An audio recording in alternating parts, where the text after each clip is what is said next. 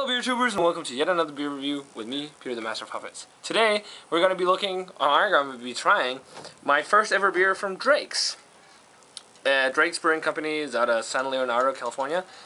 And yeah, this is the brewery that actually does McKellar's beer. Some of McKellar's beers here over in the States. Or McKellar contract breweries there. And yeah, they're a pretty old brewery from 1989. I'd never heard of them.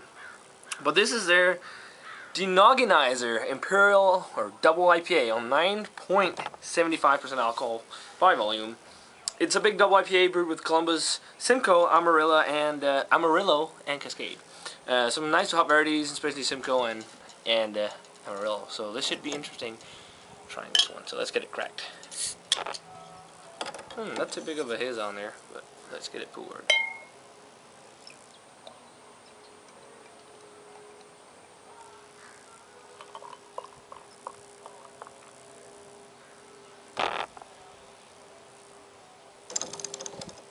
Okay, so we got the Denogginizer poured here.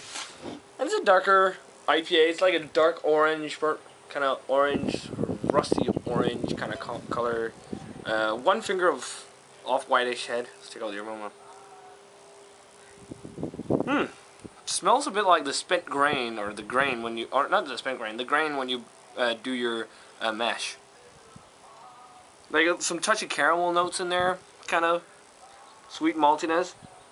But a decent amount of real bitterness to it, like some bitter grapefruit, like a pretty solid amount of that, which is probably from the Simcoe.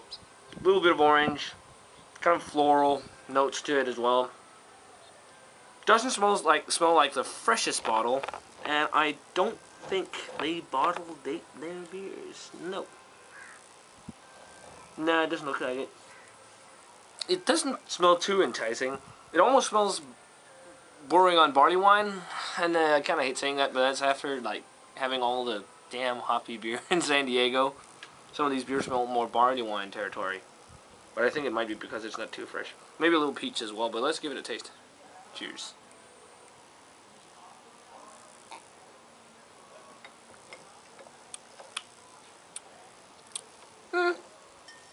Decent, solid malt backbone to it.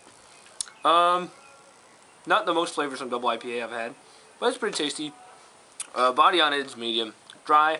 A lot of caramel, sweet maltiness, kind of toffee notes in there, some breadiness as well. The hop flavor in there is bitter grapefruit. I wonder, does it say how many IBUs it is on? 90 IBUs. It doesn't feel like 90. It's not too bitter. Those flavors are in there.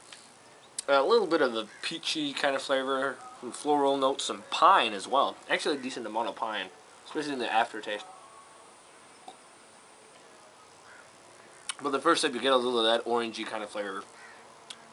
I don't know if this is how it's supposed to be. I've never seen a review of this or anything, so. But it's pretty tasty. Not the best double IPA I've had. I need to get back into the deal of drinking hoppy beers that are not overtly fresh as I had it in San Diego and get back to appreciating them, but it's probably going to be a little hard. But it's pretty tasty. So rating wise for the Drake's Denogginizer Imperial IPA,